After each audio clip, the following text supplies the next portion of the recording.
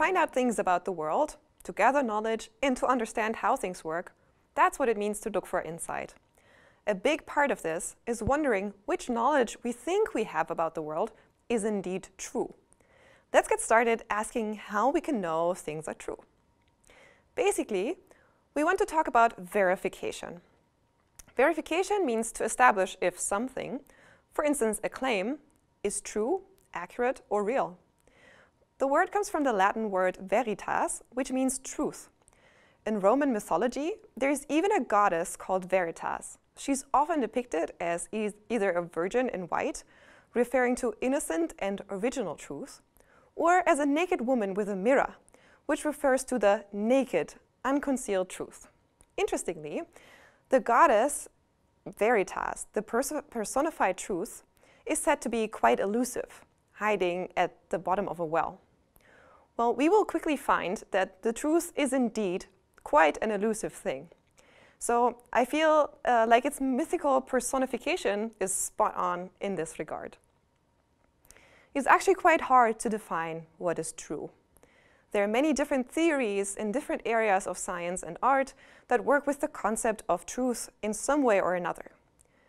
Here are some examples. Correspondence theory holds that truth is whatever truly describes a thing. Therein, a concept must correspond to its real-life equivalent for it to be true.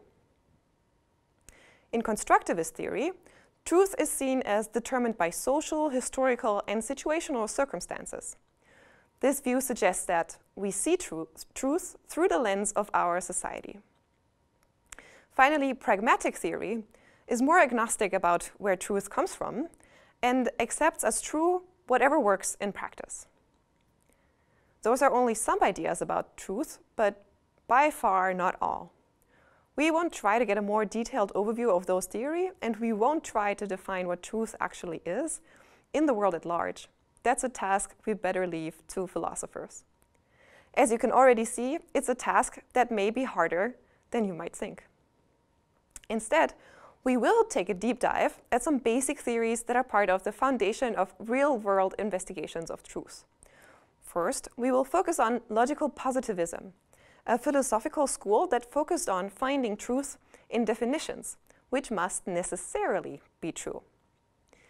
An example of such a definition is the definition of a sphere, a figure whose every surface point is equidistant from its center. If we define a sphere to be a figure with these attributes, it will always be true that a sphere, according to our definition, has these attributes. If it didn't have these attributes, it wouldn't be a sphere, according to our definition. Logical positivism aimed to find these kinds of verifiable, true statements about the world. To get such real-world statements of truth, the idea was to use empirical investigations, that is, real-life observations. Let's say you're a mythical figure from the Brother Grimm's fairy tale, The Frog Prince. In case you are unfamiliar with the premise, the Frog Prince is turned into a beautiful human prince after he returns a princess's golden ball, which she dropped into his pond, and in return makes her take him to the castle.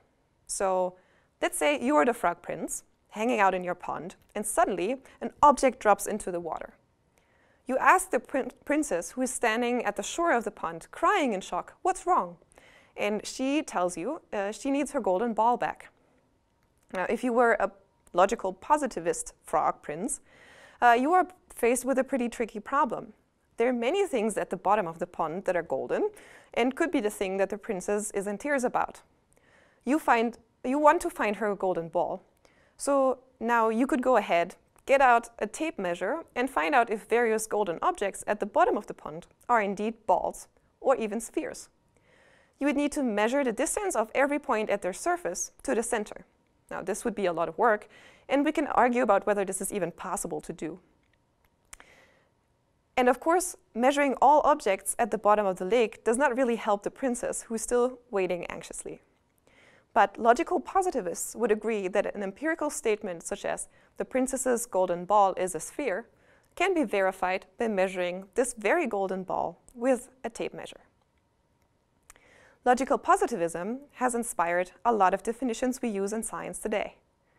The idea that we define a concept by explaining what needs to be done to capture it empirically saves us a lot of nerves.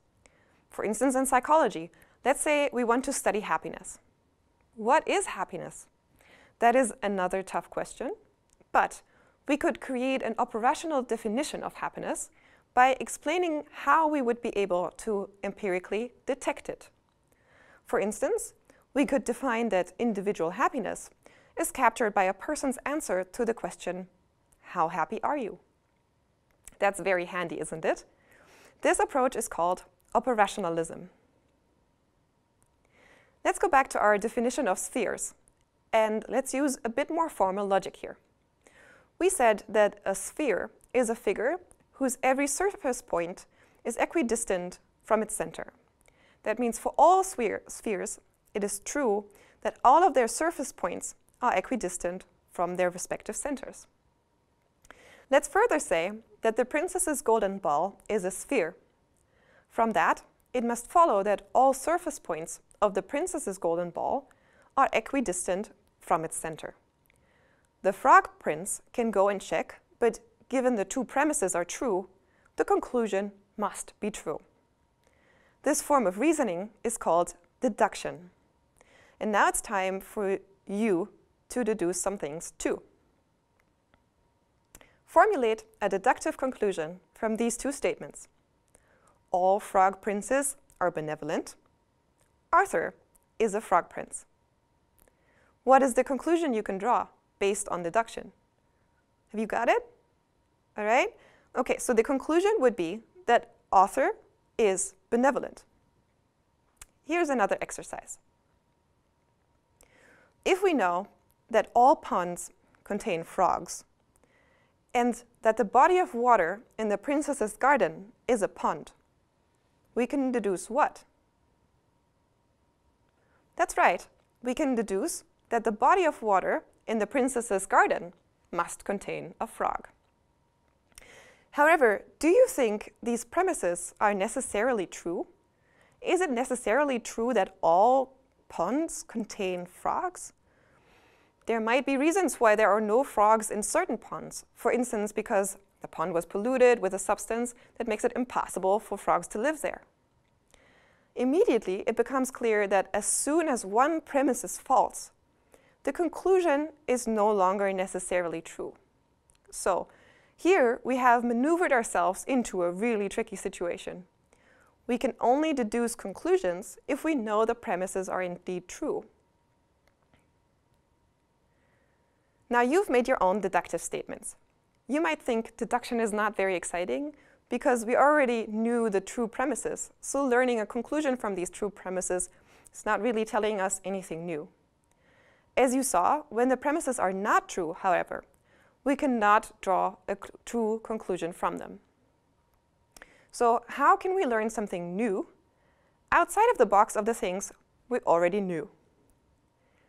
For that, we'd need a different type of inference, called induction. Induction means trying to make an inference about what's generally true, or what is a universal rule, from observations. For instance, let's say we observe the princess's golden ball and see that it's a sphere. We then observe her brother the prince's blue ball and see it is a sphere. Next, we look at the duchess's red ball, and again, it's a sphere. We then proceed to check some more royals' balls and find out that they're all spheres. Can we then conclude that all royals' balls are spheres? Well, no, not really. It might be that a baron somewhere has a soccer ball, which isn't perfectly round, or an American football ball, which is shaped more like an egg.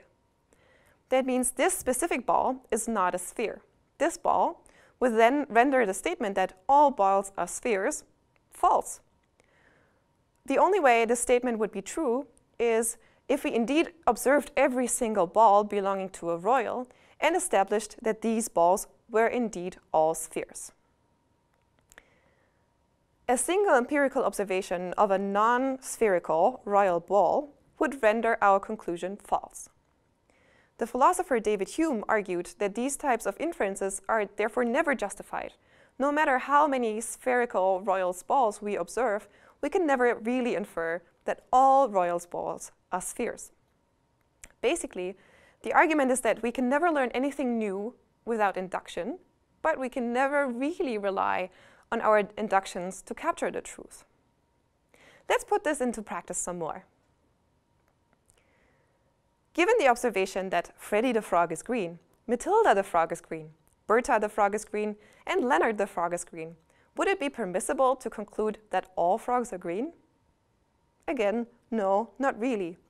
As soon as we would find out that José the frog is not green, the conclusion would be proven false. Let's try another example. If the princess's carriage didn't break on the first day of use, neither on the 100th day, the 150th day, or the 180th day, is it permissible to conclude that the princess's carriage is unbreakable? Again, no. If it breaks on day 181, this would prove us wrong. Finally, here's a last exercise. You will see this is not actually induction, but rather deduction again. If we know for a fact that all frogs are green and that Freddy is a frog, can we conclude that Freddy is green?